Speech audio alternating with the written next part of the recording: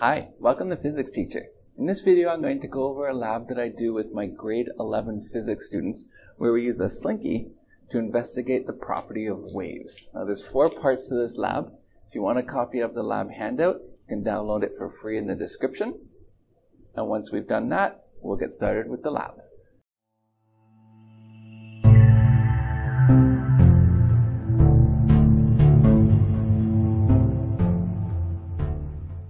Alright, so from this point, I've stretched the Slinky a distance of approximately 5 meters. And you can check that with the rulers that I've placed on the floor here.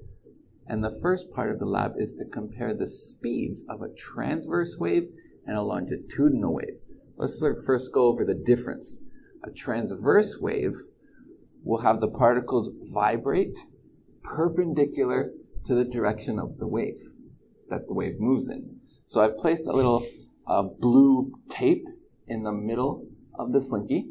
So you can see when I make a transverse wave like this would be a transverse wave.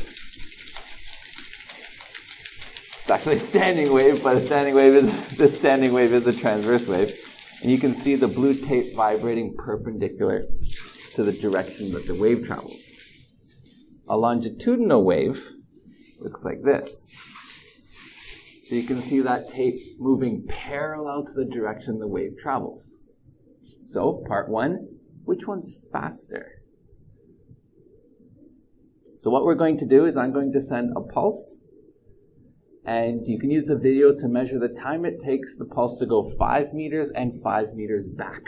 Do it a couple times and you can take the average time. Alright, so first, transverse wave. 3, 2, 1. Okay, just check the time for when it goes there and back. That's it. Do it again. 3, 2, 1. And one last time. 3, 2, 1. All right.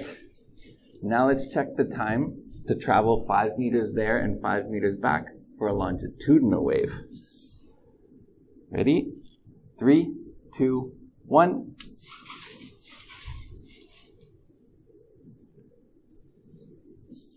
Again, 3, 2, 1.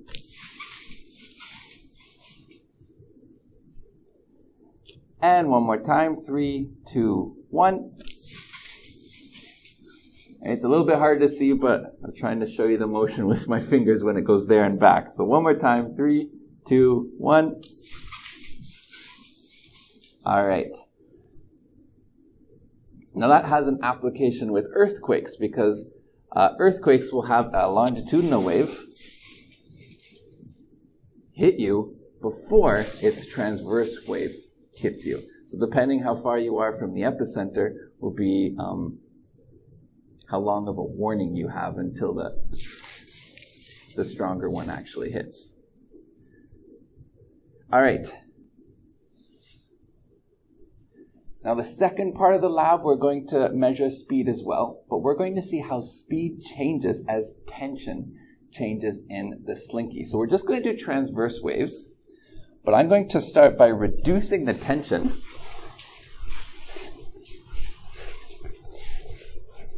So now the length of the Slinky is only 3 meters long. So let's start by measuring the speed here. So 3 meters there and back. So a total difference of 6 meters, measure the time, calculate speed. Distance over time. 3, 2, 1. Okay, again, 3, 2, 1. And 3, 2, 1. All right, now I'm going to stretch the spring to a distance of 4 meters. So 4 there and 4 back. Let's figure out the time and calculate the speed. 3, 2, 1. And 3, 2, 1. And one more time. 3, 2, 1. And then we'll stretch it even more. We've already done 5 meters in part 1, so let's go all the way to 6 meters.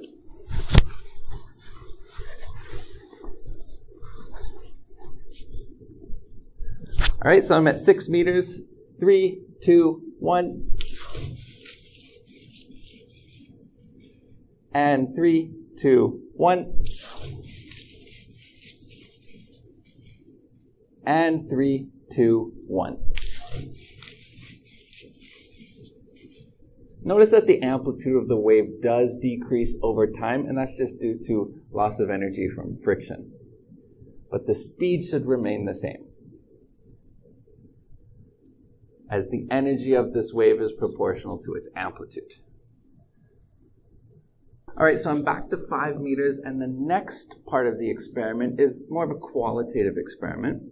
Notice that I have the Slinky tied to that table, so it's fixed. That end cannot move. I'm going to create a transverse wave where the wave pulse is going to be over here. And I want you to look to see where it is reflected to. Does it reflect an inversion of the wave coming back, or does it stay on the same side? Let's take a look.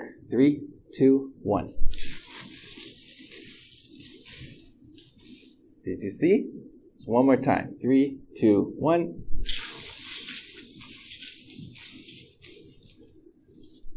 All right, so now to simulate a free end reflection, you can see I tied a long piece of string so that the end of the Slinky is free to move back and forth. It's not fixed in that location. So now I want you to see, don't worry about the wave passing through the string. I want you to look at the wave as it's reflected back on the Slinky when it hits the string. I'm going to create the pulse on this side. Is it going to come back on this side? Or is it going to get inverted? Let's watch. All right, did you see? Let's try again. 3, 2, 1.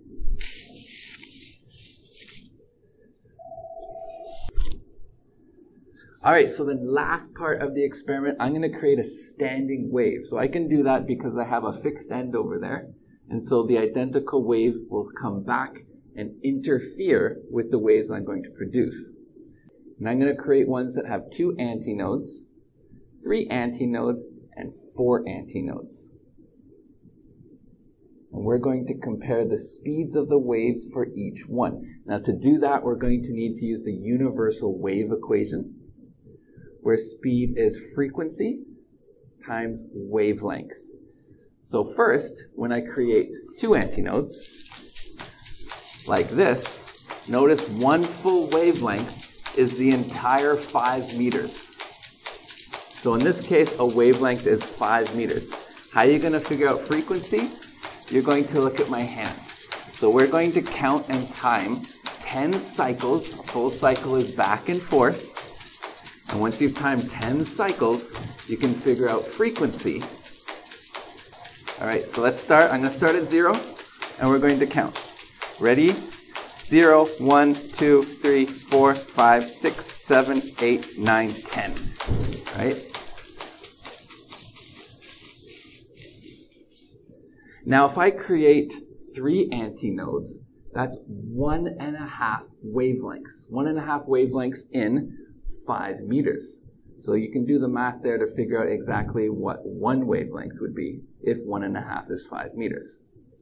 And then we're going to figure out the frequency by doing 10 cycles and timing it. So let me get this right first. All right, there we have 3. So I'll start at 0 and 0, 1, 2, 3, 4, 5, 6, 7, 8, 9, 10.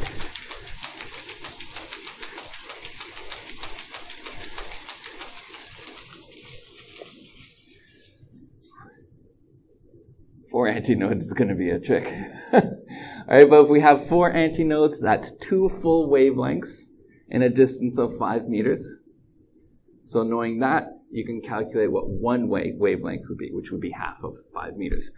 And then we're going to have to go really quickly to figure out where the frequency is.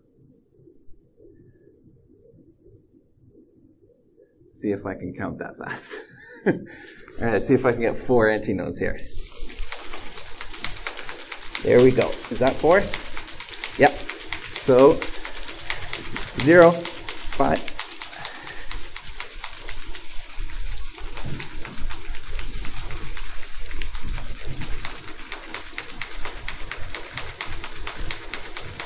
0, 5, 10.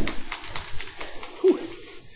Couldn't count that fast, but I managed to say 0, 5, and 10. All right, you could also watch the video in slow motion and check out my hands to do something more accurate there. And I will not be doing 580 notes. Don't know if I even could. Well, let's see. Nope, not going to be doing 580 notes. All right, so that's it for our lab on waves. Hope you enjoyed it. Make sure you subscribe so that you don't miss the next experiment. And if you have any questions about this experiment, let me know in the comments. Or if you have any experiments you want to see me do, as long as I have the equipment, I will try and do it. You can let me know that in the community tab. Thanks for watching.